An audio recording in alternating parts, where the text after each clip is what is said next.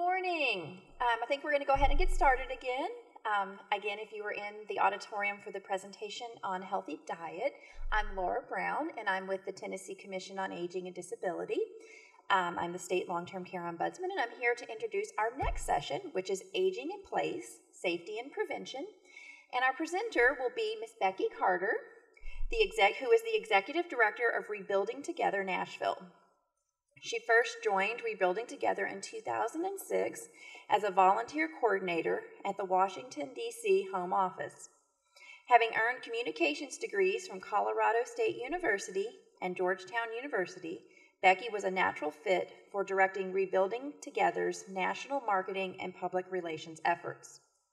In 2013, she was appointed Executive Director of Rebuilding Together Nashville, where she is hard at work building a strong volunteer and support base to assist Nashville homeowners who are most in need. With no further ado, let's welcome Miss Becky Carter. Thank you. All right. The man back there in the booth is going to tell me if he can't hear me, all right, you guys can all hear me. Okay, perfect. Well, thank you for having me. Number one, I'm always happy to meet with folks, and this is, as you heard, my background's in communications, but with working through Rebuilding Together, I've really kind of started to have a passion about aging in place and just really trying to start a dialogue about it, because we hear so Rebuilding Together works to provide low-income homeowners with free home modifications and repairs. And quite often when we go into a home, what we hear is, I want to stay here. How can you help me stay in my house as I age? And so that's kind of where my passion for this came from. So I do have a PowerPoint. I wanted to give a little shout out quickly to the partners and advisors and friends that we've had. This isn't something that Rebuilding Together has put together on their own, but we've been a national organization for close to 30 years, and over those 30 years have developed partnerships with several folks when it comes to healthy housing and aging in place. So, and also to the Weston Home Foundation, who in Nashville has been a great supporter of ours. So, goals for today, I wanted you guys to learn a little bit about Rebuilding Together. We're working on growing our program. Right now we primarily serve Davidson County, but we're working to try to get that expanded out. I wanted to also, in addition to learning about Rebuilding Together, have a little bit of a conversation, like I said, about making a plan and learning about aging in place, and then look at some modification ideas for your home. So we won't look at everything. There's a lot out there on this topic, but we're going to look at some of the most basic stuff. So just a little bit about Rebuilding Together in the big picture. There's 166 of us across the country. Like I said, we work with low-income homeowners to provide free home repairs, and a lot of our population is seniors. So over the years, we've really developed a program that focuses on what we call Safe at Home. So that's a little bit of our background. Okay, aging in place. My parents didn't expect to show up in this presentation, but this is them. I put that in here because they just turned 61 now, I think they are. And when I go home at Christmas, the conversation that we're quite often having is, how are you adapting the house? They live in a tri-level house, so the bedrooms are on the 3rd floor, the main living area is in the middle, and the laundry is all the way in the basement. Not normally, when they were younger, not a huge issue. My mom she has MS, so some of that has started to develop and become more progressive as she's aged. So it's becoming more and more difficult for her to go up and down the stairs to get to laundry or get to the pantry or to do those things. And so, again, that's where some of my passion kind of comes from. So what I guess I wanted to talk to you guys about today, and really, if you get nothing from this meeting and this presentation other than getting the idea that you should go home and think about it and look about your environment differently, so often what happens is that people wait until something happens to make a plan. So I'm waiting. My parents, I believe, for the catalyst will be once my mother has some sort of fall. She breaks a hip. She, breaks an arm. There's been several incidences over the years, but they are having a hard time kind of digesting the fact that they may need to start to adapt where they're living. Because you want to feel young, right? So anyway, I put them in there because it's always a good reminder to me. And so we've kind of started to have the conversation, because I know it's going to take me a very long time to move them across that spectrum and finally get them to the chance where they will actually probably have to move. A lot of modifications won't work well in a tri-level house for the types of things that my mom's facing. But Looking at aging in place, the definition is really the adaptation of the living environment for the intended to increase ease of use, safety, security, and independence. We found through Rebuilding Together that by modifying your own space, the house that you've been paying towards or paid off over the years, it's also going to cost you less over time to adapt your own living space than to go into any sort of managed care. So as you look at that, it's better for you to start thinking about those things now and make those updates than to start planning for like a nursing home or some sort of assisted living facility. And I put this last fact down here as far as decreasing falls. Every 14 seconds, an older adult is treated for a fall in the emergency room. A fall is most often the precursor to some other health issue. So again, going back to like breaking hips, that can lead to a bunch of other things. And if you haven't thought about that and how you might adapt your living, ideally you can prevent it before it either happens. But once it happens, or if it happens, how are you going to adjust? So, but let's get into, and if you guys have questions throughout this, feel free to ask. So we're going to just jump into a couple of things. My first thing, people love throw rugs. When I go into houses and we look at people's homes, you either want to try to remove throw rugs, or if you can, secure them with a double-sided like sticky tape. So this is at my house. I've actually gone through and secured, that's on like a third of the rug and pinned down to the front door right as soon as you come in so that it's not such a hazard. If you're carrying a lot of groceries or as you age, you may not be able to pick your feet up as well, or you get tired easily. You can catch your foot and very easily result in a fall. So you want to apply a nonstick tape to that, and like I said, either secure the throw rugs and try to reduce them or remove them altogether. The other thing is removing carpet, especially if the carpet's a lot older. A lot of the older houses will have a hardwood underfloor, so if you can take out the carpet, quite often if the carpet's been in the home for many, many years, it's gotten to where it's not so stretched and tight anymore, and it creates those little bumps. Those little bumps can cause falls as well, so if you can remove it, that's ideal. If not, you can get it re-stretched just to reduce that hazard so it's smooth again. Carpet also carries a lot of allergens, so if you start to develop any sort of breathing issues as you get older, or it's good to just get it out because it holds on to a lot of stuff. So, and if you can get to some sort of hard surface, whether it's an artificial wood or hardwood, that's a lot better long term, because then if you do end up needing to use some sort of wheelchair or something to scoot, it's already set up for that. Whereas things can get stuck on carpet and whatnot if you have that. It's not quite as easy to move across. So, I see some questioning. It's all pretty basic. Yeah, I mean, yes, you could, but ideally you're removing the hazard that's going to make you trip. So if we were in a house right here, like this cord right here could cause me to fall. If I can prevent the fall altogether, then I don't have to worry about the surface that I'm falling on. So, but yes, you're right. It could potentially hurt a little bit more if you fell onto a hardwood. Lever handles, that's something easier that you don't necessarily need to grip to be able to open. So it's a little bit better for folks that might have arthritis, or you can adapt it very easily to be able to just, and without very gripping tight or turning, be able to enter and exit your home. This happens to be on the outside of my house, so I eventually will need to go back and apply these to all the interior doors and get that to be easier. This one is just to start thinking about organizing for ease of use. So if you know you like something that you always use on the top shelf, starting to move that down and starting to get things into places where you might be able to use it all at one level, so that it's not necessarily, you're not stretching, you're not getting a step stool to step up. And most of this, again, is all about prevention, because if you can prevent the fall or the injury, then it doesn't necessarily slip and slide into something else. So, for example, my grandmother, she was on oxygen, and one of the things we were constantly worried about is the cord that she used to go around the house, but it did eventually trip her up one night, and she hasn't been back out of the hospital since then, just because that fall we weren't able to prevent it. So anyway, again, going back to prevention. So as you start to look at your kitchen and how you like things and how you arrange things, thinking about if you have the coffee pot that stays on the counter because you typically use that a lot. If you have something else that you really like, starting to put those things out where you can get to them and not necessarily have to go up or down terribly as you're either, it gets more and more difficult to reach up, or if it becomes difficult to kind of squat down to get to things. Adding additional lighting.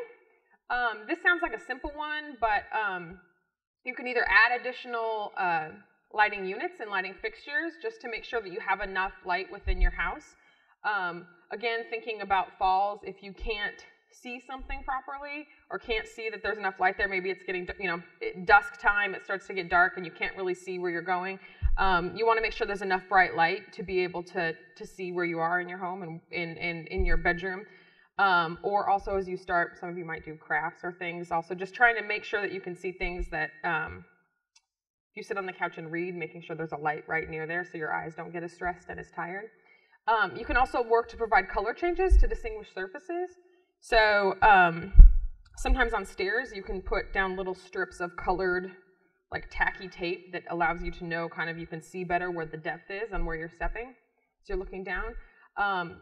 Work to reduce glare and do low gloss flooring surfaces, and then window coverings to kind of help with manage the light and how that works in your home.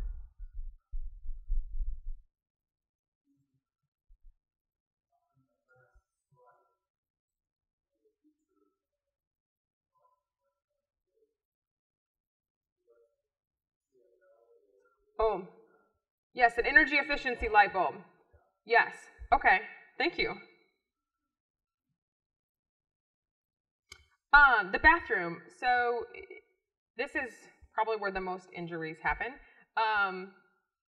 You would want to look at installing grab bars if you need them. I have 2 slides actually on this. So I like this slide because what it shows here is this first photo shows you want to make sure that the modification actually goes to where it's going to be useful. So if you hire somebody to come in and say put in a grab bar and they go in the bathroom and they put it where they think is most useful, if they haven't really talked you through it, it may or may not work. So you want to make sure that you're talking to them and having a conversation. If you look in this first picture that you see, she's showing how she might normally get out of the bathtub, and that's how she's leveraging. She's leaning on that wall. So they want to put the grab bar right in that same spot. If they had come and put it, you sometimes see them over here against the wall, and that's not necessarily helping. Maybe creating more of a hazard if you're having to reach over to then get in. So just thinking through some of those things logically. And at the end, I'm going to show you a slide. You have a lot of really great resources. There's a lot of occupational therapists that can come in and kind of help you diagnose what specifically for your home you might need. So, and these things aren't necessarily limited to age. I have grab bars in my bathroom as well, just because I think it's helpful.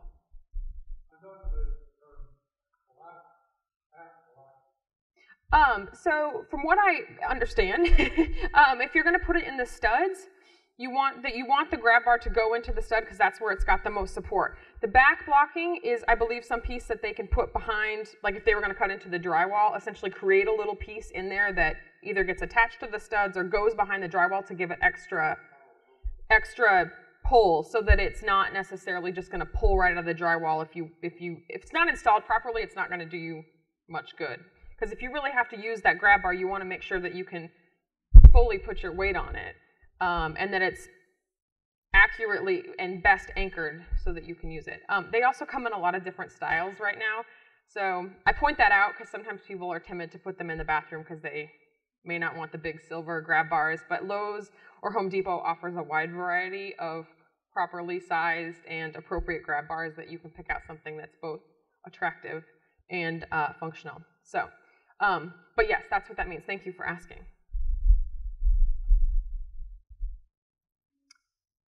So there's a couple different things. This is a different bathroom. Other things that you might want to look at is either changing out the toilet to being a little bit higher level. Sometimes that can be expensive, so it adds an extra 2.5 inches, so you don't have to go as far with up and down. You can also get relatively inexpensively a seat lifter. I think Walmart.com sells them, or Amazon. That's really easy. You can just add that to to the commode, and it makes it easier again to get up and down. In this other one, they've actually lowered the shower head so that you can sit on the shower chair there, and then just reach over and be able to bathe while you're sitting. And they've removed the shower doors and left a curtain, so there's no extra, again, going back to kind of removing things that could cause incidents. And then this last down here with the toilet paper, it seems relatively simple, but removing that tiny spring thing, if you have dexterity issues or aren't able to kind of get that little spring squished, then that's a lot easier to use just as far as on and off.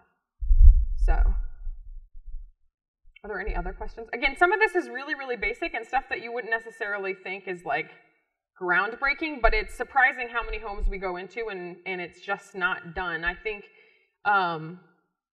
it's really, it's like I said, I've started to make a lot of the things at my house and just I just turned 35, so it's a lot easier knowing that these things will be in place and that I can have my mom over. So this is actually the front of my house, and one thing that is not good for my mother, but handrails on front porches. You need at least one secure handrail on any sort of step. If you're getting, this is only 3 steps. I don't think I have the photo in this slide, but if you're getting to like a staircase, you might want to consider at least one handrail. And if you find yourself going up and down the stairs with the handrail and doing a lot of wall leaning, you might want to put in 2 to make sure that it's secure and just cause your stairs are a huge problem. But making sure you get a handrail on that, you can actually buy pieces or have a handyman install a very easy railing for like 3 steps like that at Lowe's. What was the other thing here? The other thing I was going to point out here too would be lighting. I have a pretty bright light there on the front of the porch just so that I can see where I'm going when I'm outside and coming home at night, that there's plenty of light to be able to not only get up and down the stairs, but to see where I'm going. So that I need to schedule. So I have not scheduled it, but I do think about it quite often because I go up and down those stairs with a whole load of groceries, right? We always want to make it in one trip. I will eventually fall off that porch, so yes, I should schedule that. Wheelchair ramps and accessibility. This is probably the biggest thing that we get called for at Rebuilding Together. Again, and this is one of those things that you don't really need it until you need it, but it's something that you might want to at least put some consideration around should you ever need it. So if you've gone into the hospital, you've had that fall, something's happened, and now you need to come home and use that wheelchair for recovery, or you need to use a walker. Those 3 steps that you saw from the front of my house would be a huge problem. It's incredibly difficult to get up and down those if you were using any sort of wheelchair. So just again, everybody in this room is going to stay healthy, and we're not going to have to think about wheelchair ramps. But before you get it, should you need it, you want to consider what the best solution is. So, like we just talked about, do you actually need a wheelchair ramp if it comes to that point, or would putting in the 2 railings be enough? How does that person feel about it as you're diagnosing the situation? How do you feel about it personally? Can it signal disability or vulnerability? Possibly, but I usually, that's kind of lower on my list when it comes to things to think about, but it's something that folks do think about. Would it affect the resale value of your house? Potentially, but again, if you're planning on aging in place and staying in your home, that may not matter to you. The family may not think it looks good. There's a variety of ways you could do this. You could put it at the back of the house or the front of the house, thinking about the style that you may eventually want. Making sure that it's done right. You want the run to rise to be 1 foot for every, 1 inch for every foot of rise. So you want it to be done right so that the slope is right. If you get it too steep, it's more dangerous. So make sure that you work with a handyman that knows exactly how to do that. And then also making sure that you're putting down grippers.